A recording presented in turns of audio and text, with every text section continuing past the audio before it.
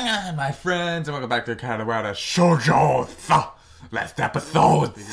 This newfound interest in Emmy's well-being. Right here for you, boy. Does that tell you enough? Are you a pirate? Cause you just stole my heart with your booty.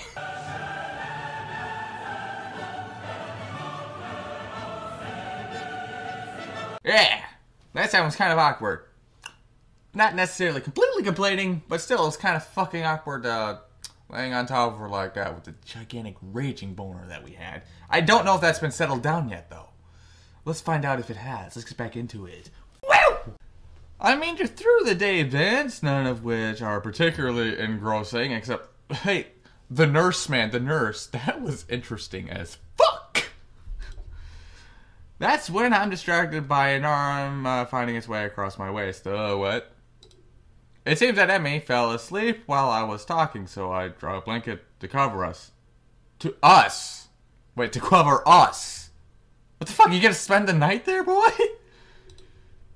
There's so many fucking CGs in this place. Okay. There was the one with her little legs thumped, the one where we were on top of her, and now we're sleeping. And holy fuck, Estelle, what the hell's wrong with you? Your face. It's like, what the fuck am I doing? What do I do right here? Oh god, it's a girl.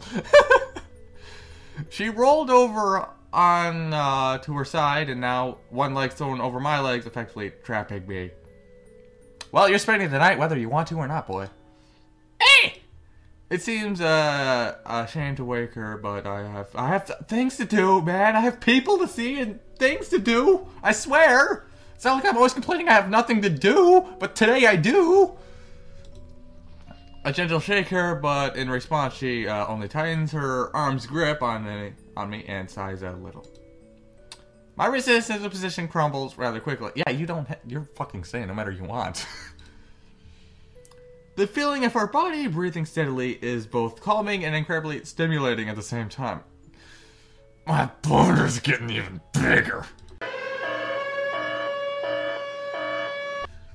My breathing cannot decide if it wants to relax or speed up. That's normal. I understand that one. Relaxation wins, and I find myself putting an arm around Abby. Okay, boy. I think I'm a wolf! It's the power of love! The words slip out as I hang in the air unnoticed. Hey, your face! It's actually different, and it's like, now I know what to do! It goes in there! At least I hope that they've got unnoticed. I didn't want her to know it! Emmy whimpers weakly through her dream and grip suddenly tightens again. Aw, she's having the nightmares. For the first time ever I've known her, I see tears and doubt. Okay? Okay. Feels like my heart's about to break, yeah, Okay, why? It's you be concerned, boy, yeah. I simply tighten my own grip and stroke her hair in what I hope is soothing manner.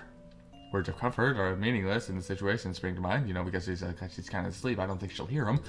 Maybe I should wake her. Are you supposed to wake someone who's people having nightmares?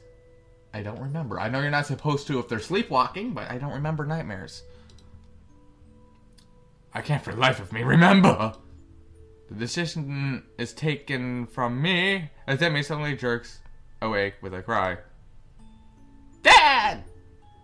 Okay. Nightmares about the papas. God, I said last time was awkward. This is even more awkward. God! This is more than I could think of I wanted to hear without her knowing. I quickly sit upright and a gentle shake her shoulder to stir her. Yeah. It's about time you fucking wake her. Yeah. Okay. Hey. You okay? What a silly question. What else are you supposed to fucking say? What? His out? She shakes her head as if to clear quickly wipes her eyes. You had a nightmare, I think. I'm not sure. I don't know if you're having a nightmare because, you know, your eyes are, like, streaming like fucking waterfalls, but I don't know if it was a nightmare. Emmy shudders again and glances up at me a little cautiously as if unsure whether or not she's actually up. Yeah, I guess. You want to talk about it? A speedy internal debate seems to be going on in her head, which resolves itself with a shrug. Nah, I don't really remember much of it. Bullshit, I'm calling bullshit. I'm pretty sure she's lying to me, yeah. But somehow I don't think I should press the show. Amish shudders again and turns toward me, looking a little sheepish. She turned into a sheep, alright. Sorry for falling asleep on you like that. I keep up my voice as soothing as I can. I'm gonna go. Okay. Alright. I'm prepared for it. Hey, don't worry about it. You've been ill. Was that good? You good? Was that good? Yeah, that was pretty good. Is there anything specific you liked about it? It was very smooth, and I liked it. Yeah, I guess that cold medicine should make me a little drowsy. I guess so, don't worry. I'll protect you, girl. Oh, yeah. Emmy does not strike me as the sort of person who would fall asleep at a drop of a hat. Weird maybe, but Emmy far too fucking energetic for that. Emmy gives me a half smile at the response, and then just like that, she's back to her old self. Well, prepare yourself for tomorrow morning, Asao. Well, we're gonna go twice as hard to make up for today. But I went running this morning. Hey, hey, huh. I don't know why I did that. Shut up. No excuse. Oh, fine. I'll be ready for you. Fucking do this shit. Me nods, satisfied. Good. I had a gigantic fucking voice crack there. I take this as my cue to exit. Well, I better get going, especially if I want to get enough sleep for tomorrow. I'll hop off to bed and head for the door. Hey, Sal. Yeah? Hey, what up? I pivot nearly the heel of the face of Amy. She opens her mouth to say something, and then, in another first, I see her falter slightly. She closes her mouth, opens again. Okay. Thanks for dropping by, I mean. You're kind of the first visitor I've ever had who wasn't Ren. Now that's surprising. I would have figured Amy would have people drop by all the time. She's certainly popular enough, so I thought, always talking to people in the hallways. Amy hesitates again. And thanks for staying around after I, a look of pain floats across her face. Okay, we're gonna get some fucking drama in this round later. Evacuation in progress. Get the fuck out of here! Get the fuck out of here! Get the fuck out of here! You know, it helped. See Brian's back and leaves cheerily at me. See you tomorrow. Yeah. See ya. I'll just about to exit the door. Something makes me turn around again. Hey, Emmy. Anytime you need to talk, you let me know. Okay, I'm a good listener. So I can listen and shit. Emmy seems to have taken aback by this offer. Her grins gets even wider. Is that even fucking possible? Sure thing, it's out. See you in the morning. All right, exit room with a head in a whirl. Should I have even left? Yeah, it probably would have been a good thing. Yeah. Was she really okay? Probably not. I want to turn around and march back down the hallway, open the door, and tell her. God damn it. Okay. Goodbye, me for a tiny bit. Tell her I love her. I think she's beautiful. Tell her that there's when she needs me. I want to stay with her and hold her close as falls her back to sleep. How many nights has she woken up like that? Only to find that there's nobody's there. I want to be that person she can be with when that happens. It's a silly thought, I know. We don't know each other that well, do we? The whole idea, while exhilarating, also makes me feel worried. What? Perhaps that I'd overstepped my bounds.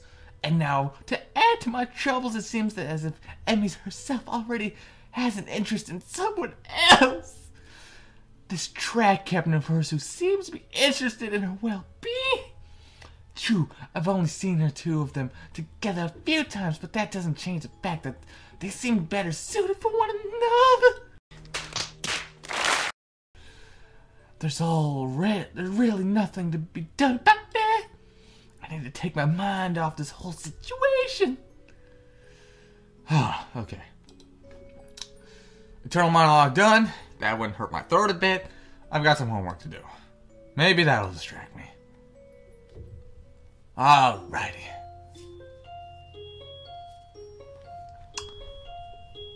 No orchestra this time. Alrighty. Woo! Keep going. A night of restlessness has left me feeling fairly groggy this morning. The events of the previous day keep intruding upon my mind. The memory of how Amy felt against me. The memory of our wrestling match. And most bothersome, the memory of a nightmare. She was in so much pain. I can't stop wondering what it must have been like for her to wake up with nobody there. God damn it, I can never enter here the same again without thinking of someone else. Okay, I like this song a lot. The shower shocked me awake with hot water awake, but still worried. What will happen today? Will things go back to normal? End of the episode back to the status quo? With the connection yesterday, something that nearly pushed us past the boundaries of normal friendship, my rage and boredom. I almost wasn't able to contain it. Would that have been bad? My mind back and look at Annie's eyes after our pillow fight, it almost seemed like she was daring me to go on. Almost. I can't know for sure.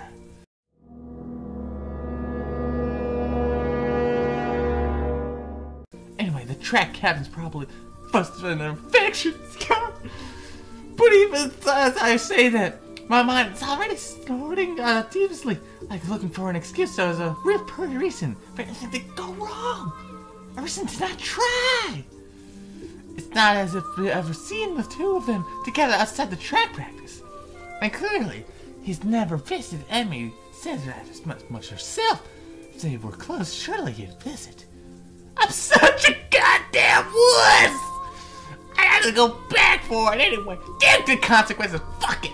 Fuck the consequences. Fuck logic. Kick it to the garbage duty impossible.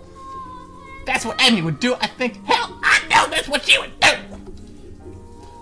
Which is partially why I'm convinced there's no interest on her end. She hasn't acted either. Maybe because of this track captain. It's possible she's been in a crush thing going on. But that would be able to clarify their relationship. God damn it, it's how I'm gonna fucking kill you. I'm sure as hell can't be Emmy. She's probably just laughing, asking why I want to know, and I'm not ready for the answer yet. Ren would probably just give some cryptic answer or something, and then with my luck, she'll just ask Gabby, or would ask me, and I want to know, and they can only confirm that popular problem. Whatever, fuck it, I don't care if I burbled that, it's stupid. I wonder, could I get away with asking the nurse? He seems pretty protective of me. I'm sure he'd know if something was up. And he owes me for not letting Emmy know that I forgot to tell him about being ill, so he'll keep quiet.